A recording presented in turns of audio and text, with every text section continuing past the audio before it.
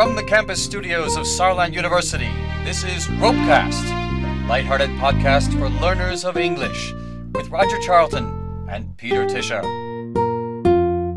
Okay, hi everybody, and welcome to another episode of RoPeCast, the podcast for English learners.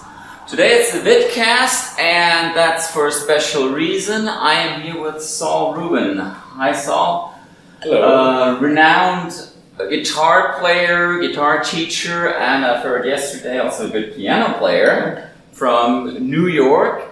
And I wanted to do an episode on music and actually do a little bit of vocabulary for students, because I'm a language teacher, I told you this. Right.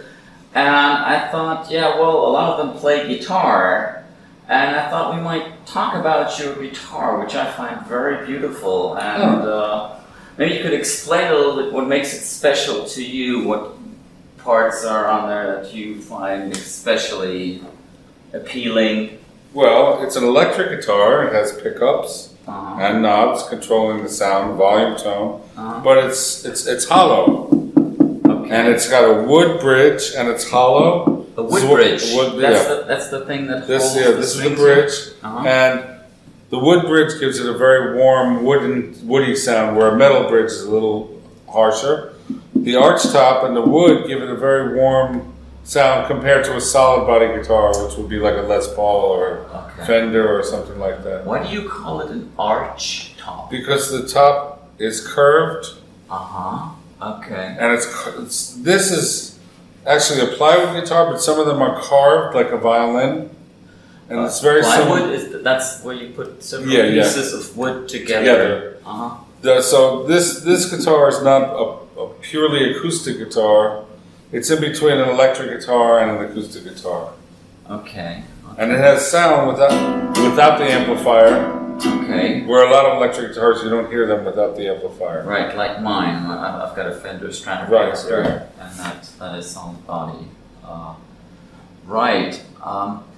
One thing I've always been wondering, what do you call the things at the top you tune with? Oh, these are called tuning pegs. Tuning pegs.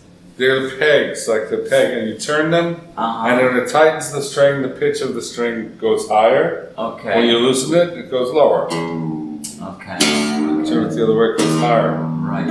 But the pegs are the thing at the top, not what you're turning here, right? Well, the whole thing is all a tuning peg. The mechanism is called a tuning peg.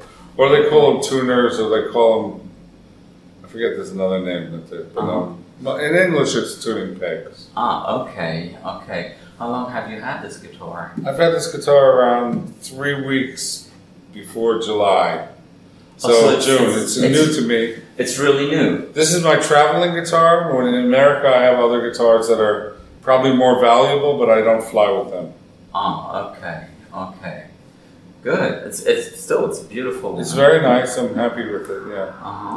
One difference I noticed that from other guitars that maybe are acoustic guitar players have is the way that the strings are attached. It's kind of This is called a tailpiece. A tailpiece. Like a tail of a rabbit, or just a tail. Okay. And this holds the string. Some other guitars, the strings are connected to a piece that it's called a tailpiece too, but it's embedded in the wood.